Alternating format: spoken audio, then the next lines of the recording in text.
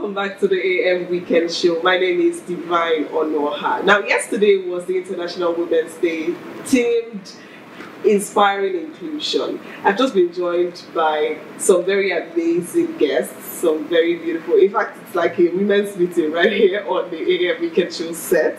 I have Miss Edeh Racheal Obiageri, founder of the Gutsy Woman, and Ogochukwu Merem Madrekwe, creative director of Testimony Service. You're welcome. Welcome to the show. Thank you so much. Thank you, Divine. I just rather call you Gutsy Woman. That's fine. What will I call you now? What will I call you? What should we call you? Okay, call me Ogochukwu Merem Madrekwe. Ogochukwu Merem Madrekwe is Madrekwe. It's kind of long, but it's okay. You guys look beautiful. Thank you. Thank you. Okay, so we're going to start off with the theme. The theme for this year's International Women's Day, Inspiring Inclusion. Now, I'd like to ask you, what does inspiring inclusion mean? What does inclusion, first of all, mean? And then what does inspiring inclusion mean to the female folks and to everybody in general? Okay.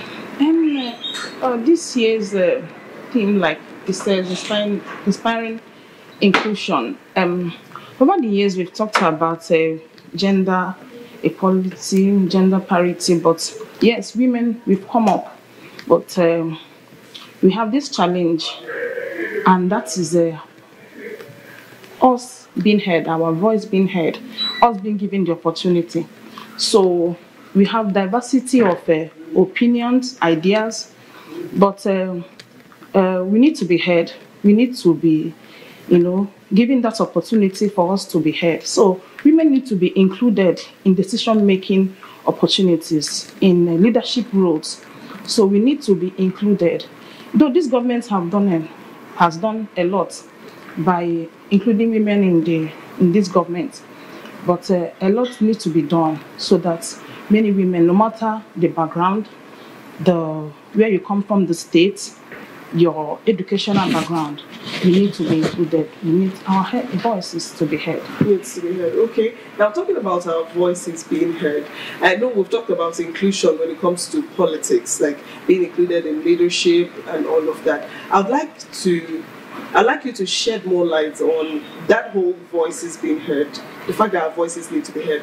What areas exactly? Because lately, things have changed. I personally feel that things have changed. Unlike before, there used to be a lot of things going wrong with women. Now we talk about rape cases a lot. People are able to come out and talk about rape. Yeah. People are able to come out and talk about some sort of abuse and all of that. Now, are there areas that are still left untouched that women need to be heard? Are there other areas like that? Yes, those areas are the stereotypes that is affecting us.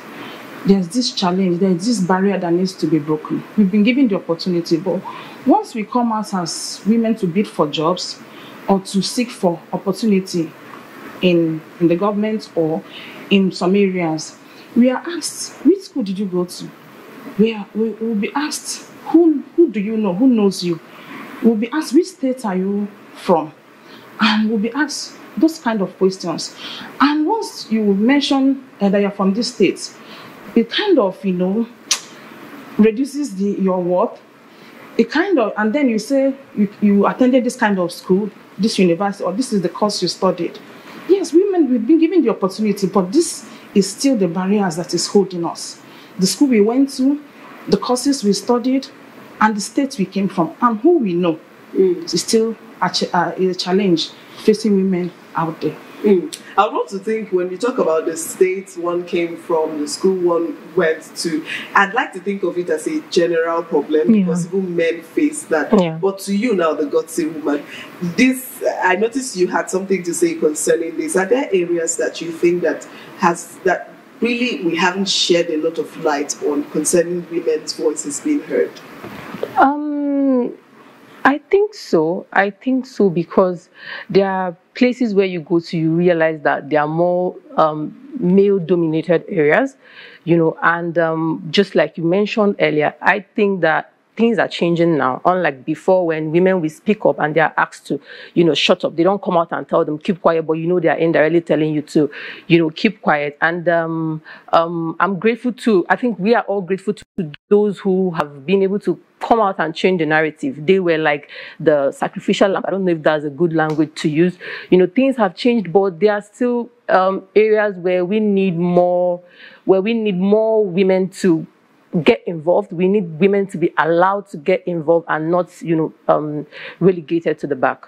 Okay, we'll just leave that there. But now, coming to you now, since we've acknowledged that there are issues like this, in what ways can we address them?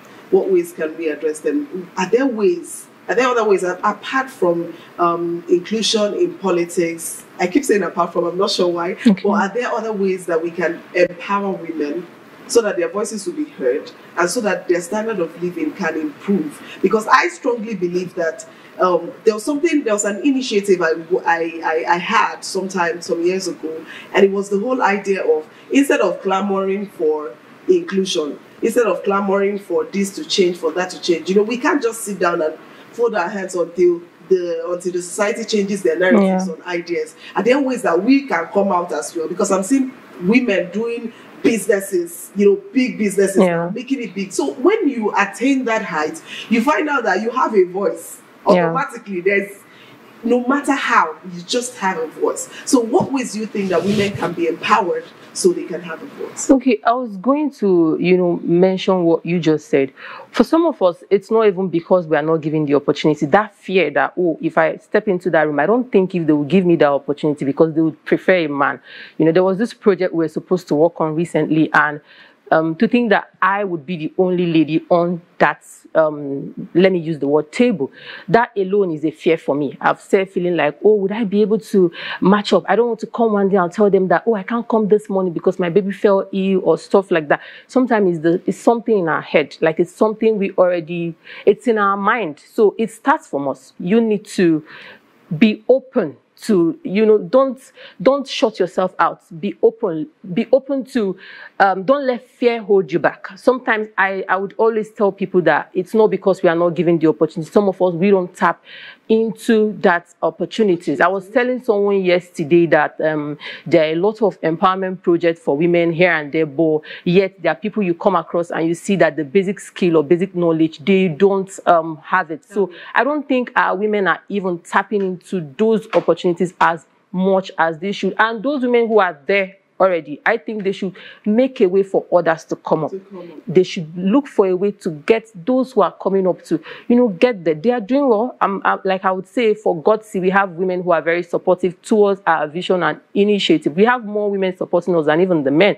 But I think that more women need to, bring up those who, if you see that, this woman is trying to build something and you are advanced in that field, you know what you're doing, why not be a mentor? Why not serve as a guide to her? So I think those who are there already, irrespective of the fact that they face their own challenges, they face their own difficulties, when you speak with them, you realize that it's not even easy for them, but they need to help other women come up. That way we are able to, inspire the inclusion we're talking about. Okay, I would like to go back to you. So there's this whole, the word feminism has been given so many meanings today, like so many meanings, mostly negative, especially when you're online, reading comments and seeing different posts. Now I'd like to know, you were asking that women should have a voice. Are we talking about feminism? Is that what it is? Or is there a difference between what we are clamoring for and what feminism is all about? Yeah. What I have to say about that is, it's not about feminism, if I may say, but the women, like she said, and me talking about inclusion, we need to help other women that are still down there and are rising. It's not about being a woman. Let the women who are already there help them. I remember in my kitchen where I work, we have our chief cooks and all that. But I looked at that woman who is my cleaner. That's all she does, just to wash and all that. Then I brought her up and I asked her during our meeting, what do you think about this? By the time I included her and I asked her those questions, I saw the joy in her. And that woman, being a cleaner, brought about an idea and a suggestion that helped us. Even though the others are very knowledgeable, well educated in that. But by the time I included her, her ideas was what that brought a change. So we have diverse, no matter the education, the background where you came from, we have diverse ideas and suggestions that, if given the opportunity, can help the society grow. Now, this is a very, very powerful point of view. I like the way she just somehow filtered feminism out of this. Because when you say feminism now, most of the times it just looks like a gender war. It looks like, okay, you're saying it is women against the men. So she now made it clear that it is not just about men and women. Well, it's not just men and women that are in this challenge. It's not men versus women. Rather, a situation where every woman is given a chance. Now, in her workplace now, she was able to say, so she called another lady and asked for her ideas. So the inclusion now should be a general thing. Is that what we're saying? It should be everybody should be included, whether a woman is at the top or a man is at the top, which now leads to my question. I'd love your input on feminism and its advantage or disadvantage. What do you think? How do you think that feminism has come to affect the Nigerian woman today?